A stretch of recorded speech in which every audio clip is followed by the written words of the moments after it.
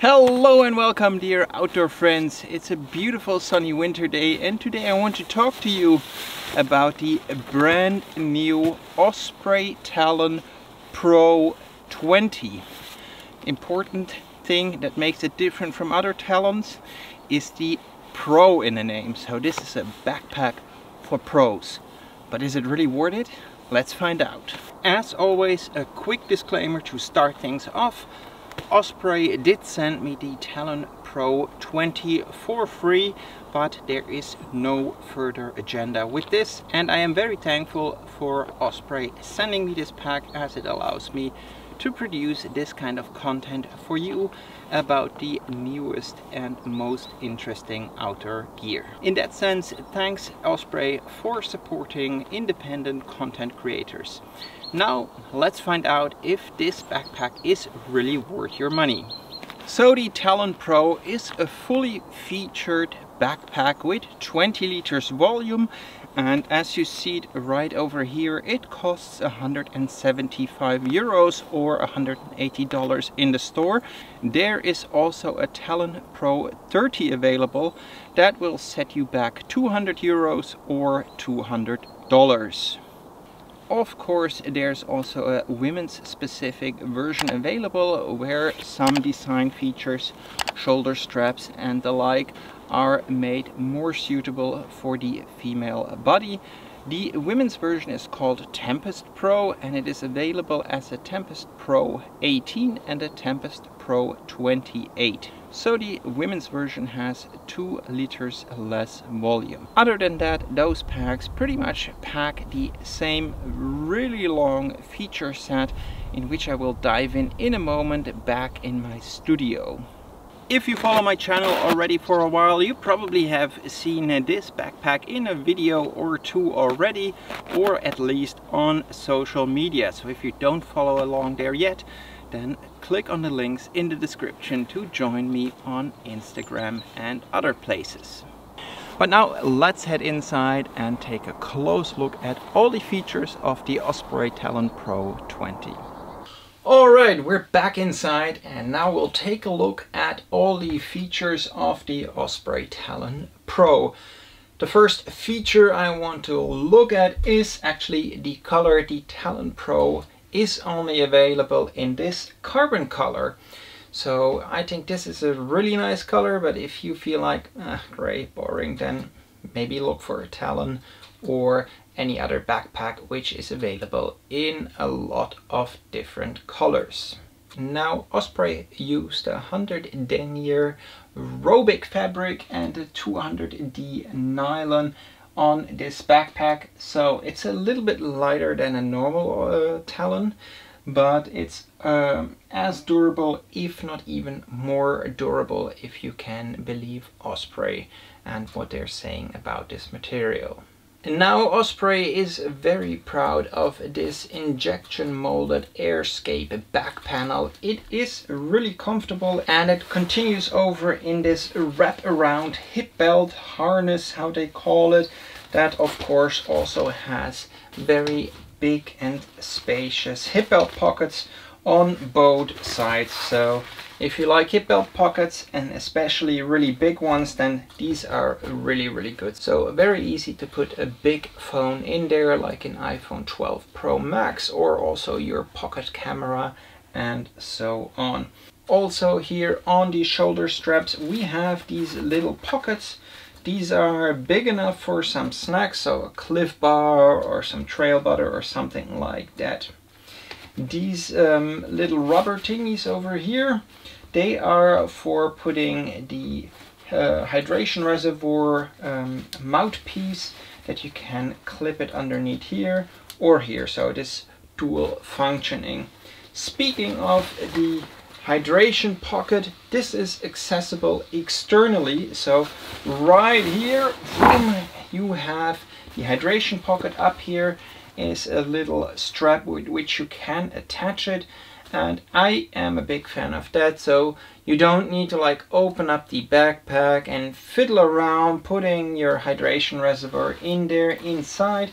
this is a very nice solution. It's very quickly and easy to access from the outside. So if you want to refill, for example, at a stream, you can just pull it out over here and you don't need to touch the content of the main compartment. One thing that is also very interesting about the Talon Pro is that you're able to adjust the shoulder straps. So this isn't really bigly advertised on their website, but as you can see, you can take this shoulder strap piece out. It attaches via velcros in the inside, so between the reservoir and here this injection molded back panel.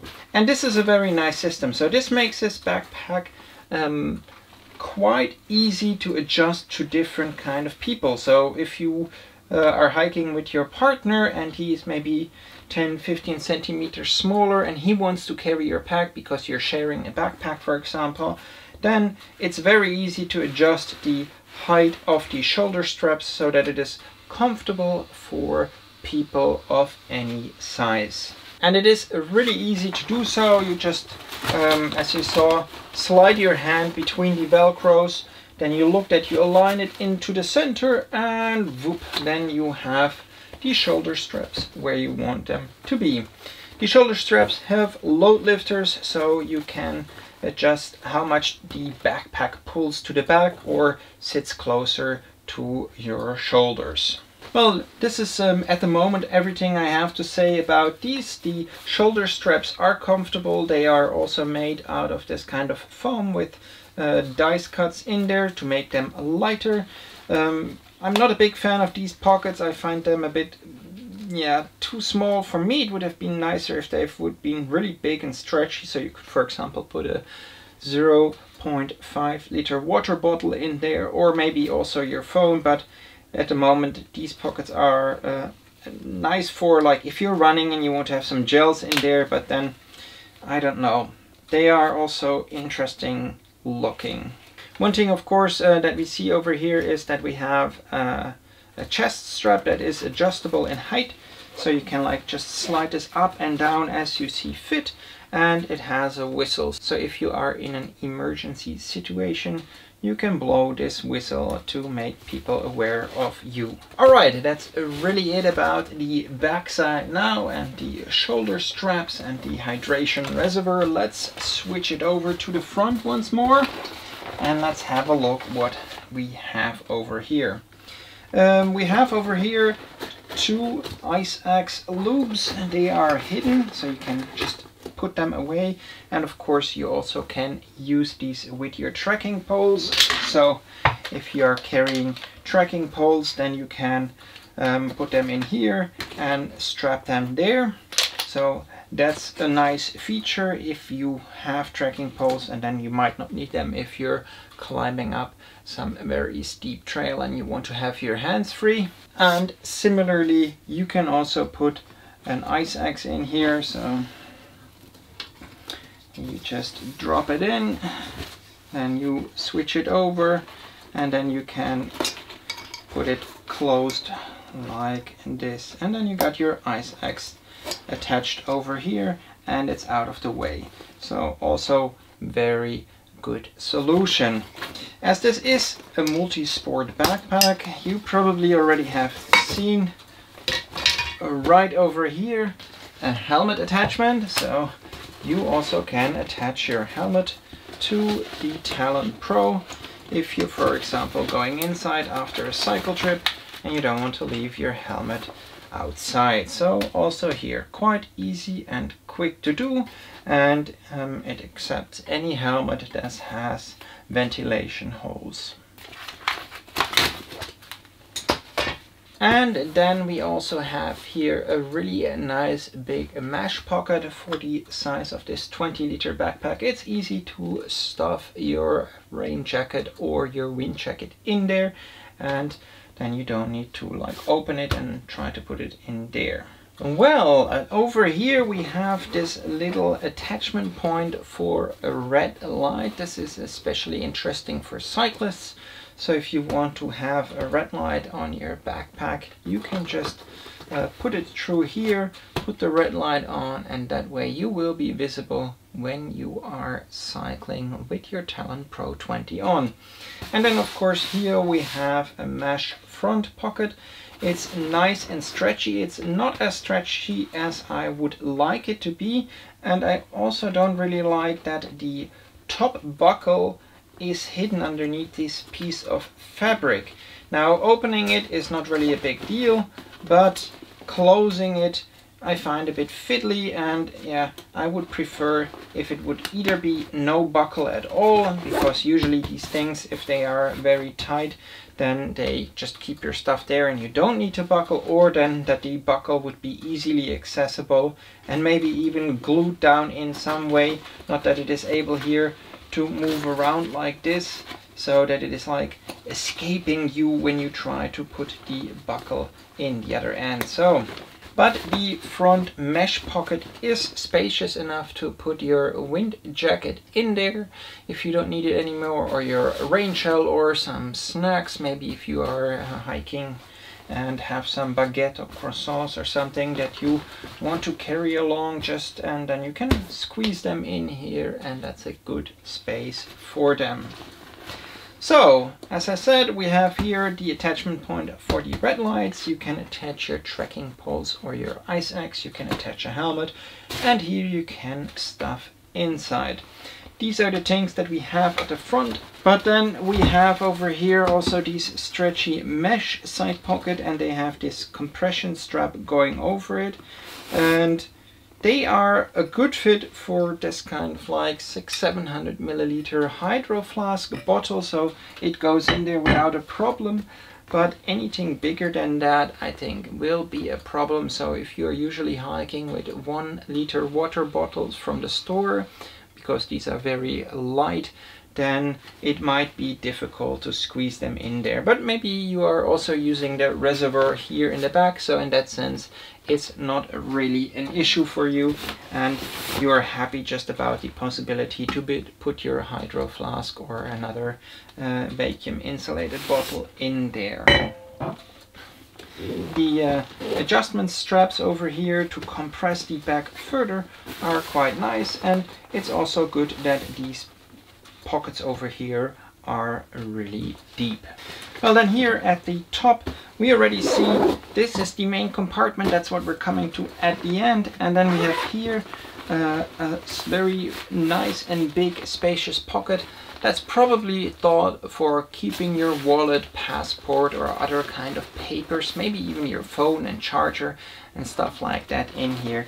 You also could keep your, if you want to, keep your sunglasses and kind of stuff there, but it's accessible from the outside, so things that you want to be able to get really quickly should go in there.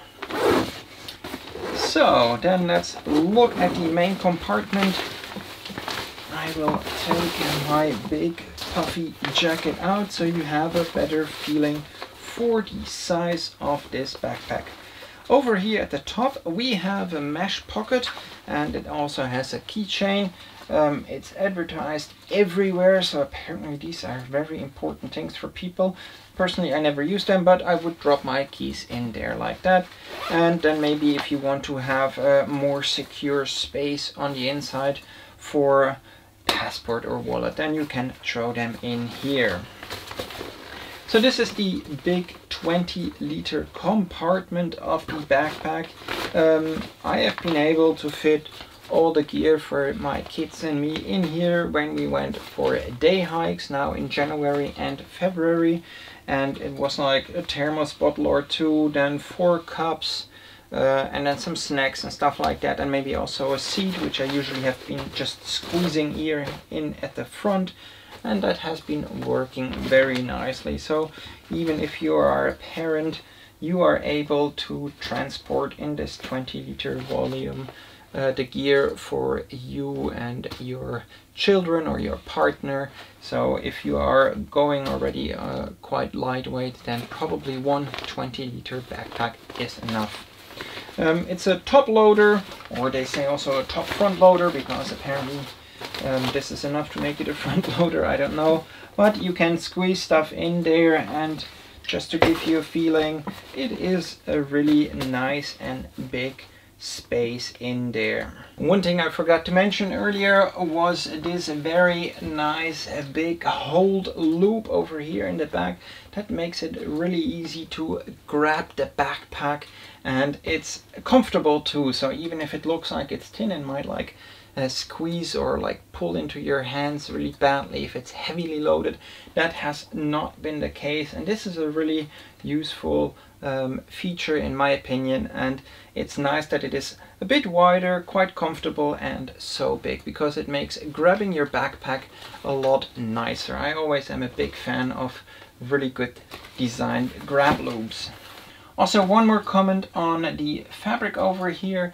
It is quite durable. I haven't really tested how durable it is, but I have other backpacks out of the same material from Osprey, and those have been in use for years and they have never seen any problem. So I haven't experienced that the fabric is easily breakable or anything like that.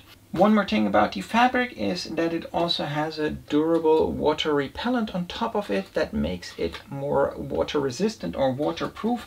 The zippers are also looking very waterproof. I am now not sure if they're advertised as waterproof, but they look waterproof in my opinion. So I would say that yes, these are waterproof zippers. So this is also a backpack that should fare well in heavy rain and in wet environments. Another positive thing are these very big loops over here at the zippers.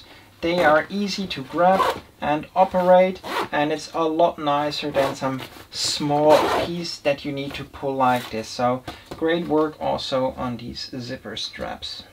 Well, the big question is of course, how heavy is the Osprey Talon 20? And on my scale it is 925 grams. In my opinion, that's not really light for a 20-liter volume backpack, especially if you consider that the Talon 22 is considered to be pretty much the same weight, but you still have a little bit more volume, but you might forego some of the features of this pack. But yeah, generally I would say 900 gram for a 20-liter backpack is pretty heavy. I got my Osprey Levity over here. That's a 45-liter backpack, and that's also lighter than this one over here. And this is a really great backpacking backpack. So in that sense, Osprey knows how to make very light backpacks. So I wonder why they didn't take the things from the Levity and put it into the Talon Pro. Now it's just a little bit like it. The main difference to the Talon and other day packs or hiking backpacks is the features. And if you are somebody that wants only one backpack for everything you do, so be it trail running or be it cycling, mountain biking, hiking, mountaineering, stuff like that, and you only want one backpack, then this is a very good option to go for. There are a lot of backpacks out on the market that have a similar feature set, that are lighter, just as durable, but cost a fraction of 175 euros. But if you are one that wants the best of everything and something that is also lasting for the next 5 years, and you want to use it every day for everything that you do, so as I just said, from mountain biking to trail running to day hikes with your family, then this is a very good option.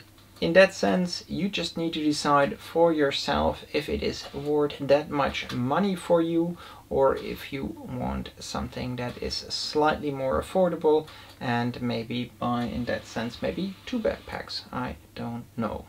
Well, and that's it already about the Osprey Talon Pro 20. I hope you enjoyed this video and that I was able to help you to make up your mind about this backpack. If you got additional questions about the Talon Pro 20, please ask away in the comments and I will try to get back to you right away. If you enjoyed this video, leave me a thumbs up, as it really helps with the YouTube algorithm. And as always, remember, life is better outside. In that sense, enjoy spring and see you in the next one.